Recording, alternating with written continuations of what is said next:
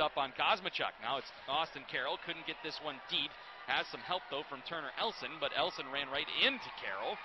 Stolen away by Melchiori in his own zone. Melchiori finds Kosmachuk here. The fans, you can hear them in the background if you're listening right now to Spreaker iHeartRadio. Here's Austin Carroll. He gets, hey, they're going to drop him. It's Carroll and Brassard. They were going to drop him. Brassard didn't like the hit on Carroll. The two of them are going to scrap here.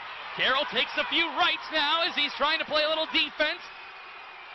The two of them just dancing right now as they've moved over. A big punch was missed by Brassard. Carroll trying to free his right arm. Can't quite yet. Now he's trying to free his left. Goes with an uppercut there. A body shot. Brassard's helmet comes off. Oh, he hammered him right there with the right.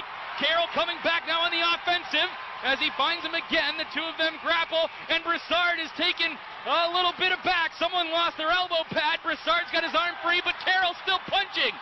Brassard now trying to come back in the game as Carroll is trying to pull the jersey over top. The fans are loving the action that's going on right now. A nice scrap between these two as it's been kind of back and forth. The two of them finally are going to be settled down, and there's the fans there giving them what they wanted. The big cheers. Austin Carroll and Austin Brassard will head to the sin bin for 5 apiece as they go for fighting on either way.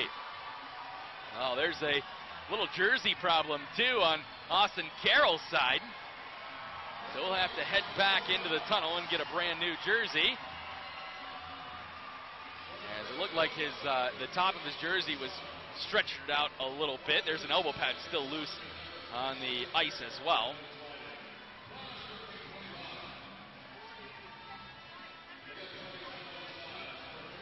That was a really good scrap.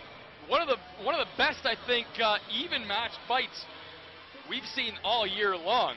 I think both players landed their licks. I think Carroll landed the biggest punch, but I call that one fairly even between those two. Very entertaining scrap between the pair as well. And that sets the tone for what could be the last couple minutes of this period.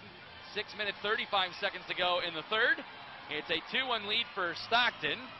Shots are 45-21.